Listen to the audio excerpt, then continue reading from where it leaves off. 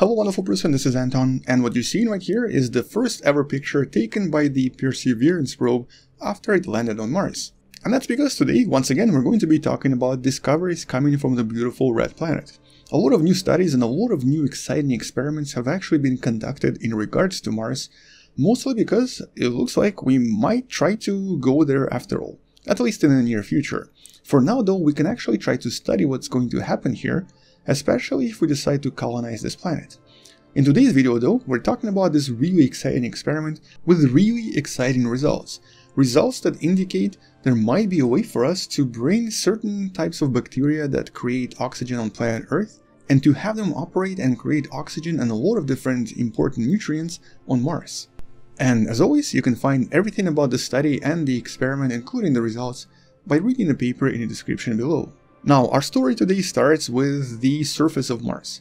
We always believed that this was a very inhospitable place. The atmospheric pressure here, for example, is only about 1% of planet Earth, even less than that actually. It mostly contains CO2, carbon dioxide, and small amounts of nitrogen, argon, oxygen, and a few other elements. For the most part though, over 95% of everything is essentially CO2. And we know that on our planet, CO2 is used by various organisms, including something known as cyanobacteria, to essentially produce oxygen and to produce a lot of nutrients that are often used by other bacteria and other different organisms. Cyanobacteria, as a matter of fact, are responsible for producing a huge amount of oxygen on our planet. And although a typical algae bloom, as it's known, is sometimes toxic, mostly because it also does produce some toxic elements, at the same time it's also responsible for a sudden burst of various very needed elements, including of course various sugars, including oxygen, and a lot of other elements that are used by different types of animals in the food chain. But generally for algae to do this, to bloom and to create oxygen, it just needs a little bit of nutrients, specifically a little bit of nitrogen. It also needs a lot of water, it needs sunlight, and temperatures and pressure necessary for water to stay liquid. Now technically the temperatures on Mars do actually reach relatively warm conditions. It gets to about 30 degrees Celsius here, or about 86 Fahrenheit, at least in some parts, but it also gets really cold. Now the problem is that even in the warm temperatures here, you cannot really have liquid water. The pressures are just too low. Although I guess it's maybe not entirely correct to say that it's too low. If we look at something known as the triple point graph, also known as a phase diagram, we can actually see the point where the water can become liquid and can maintain its liquidity. The temperature for this point is just a little bit over 0 degrees Celsius, with the pressure being around 700 Pascal. Actually, maybe a little bit lower than that, it's about 650 or so. Now, it just so happens that the average surface pressure on the surface of Mars is currently about 610 Pascal. So it's just a little bit below that. It's literally just a little bit below the necessary conditions for liquid water to suddenly start existing on Mars. That of course suggests that if the pressure was higher, let's just say a few million years ago, it may have actually had liquid water in some places. But the pressure here does differ quite a lot, and in higher elevations, especially on some of the larger mountains, like the biggest volcanic mountain, the Olympus Mons, which, okay, that's my bad, it's actually not here, it's somewhere right here. For the Olympus Mons, the pressure on top here would be much lower, possibly 3 times lower. And so because of this, the possibility for liquid water to currently exist on Mars is pretty low. But nevertheless, what the scientists in this particular experiment decided to do is, well, they kind of cheated a little bit. They decided to see if you can still have very similar conditions other than pressure. They basically raised the pressure just a little bit. Well, actually, okay, they raised it about 10 times higher. It was roughly around 10 kilopascal, which means that they now had quite a lot of opportunities to have liquid water on the surface, with the evaporation point being roughly around 45 to 50 degrees Celsius. Which means that now the water could suddenly exist in liquid form. And so what the scientists in this paper did was essentially create this new reactor known as Atmos that allowed the scientists to control the inside parameters extremely precisely. They chose 9 specific conditions representing different types of atmospheres and slightly different nutritious conditions, including one with a lot of nutrients and one that kind of resembled Mars but with a lot more nitrogen. And as I mentioned before, instead of using the exact Martian atmosphere, they used exactly the same amount of CO2 but added a lot more nitrogen, increasing the total pressure to about 10 kilopascal. And then they introduced the inhabitants of these capsules, the cyanobacteria known as Anabaena. And Anabena itself deserves a separate video because it's a very interesting cyanobacteria.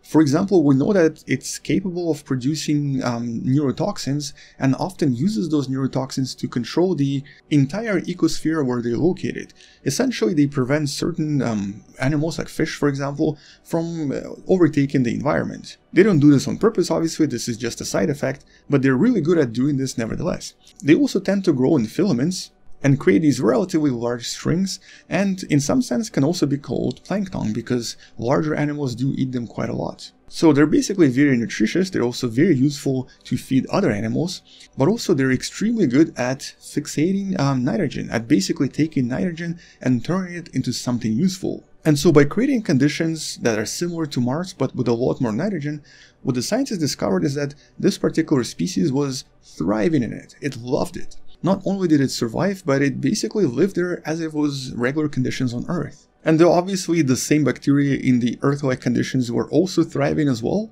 it was really surprising to find out that the bacteria living in low-pressure Mars-like conditions were actually just as successful at doing everything they were supposed to do. And then they actually went even a little bit further. They dried all of these cyanobacteria and used it as a kind of a feed for the most famous bacteria, E. coli. Now, E. coli, despite having a somewhat bad name in the press, is actually really useful for different things, including producing medicine, including producing a lot of other elements that we usually need for survival, and we generally can genetically modify them to produce whatever we need. For example, there are already several techniques that have been developed to use E. coli to produce insulin, and also a lot of different vaccines and a lot of other things like biofuels and so on that can easily be coded into the DNA of this particular bacteria in order to produce pretty much anything relatively fast. Which means that by combining E. coli with the wonderful Anabena, we can technically create a really efficient factory on any planet, any moon. You have Anabena producing all of the nutrients and all of the oxygen first, and then E. coli takes all of this and produces something else that we need. This is actually not a very difficult process, and it's been done here on planet Earth many times.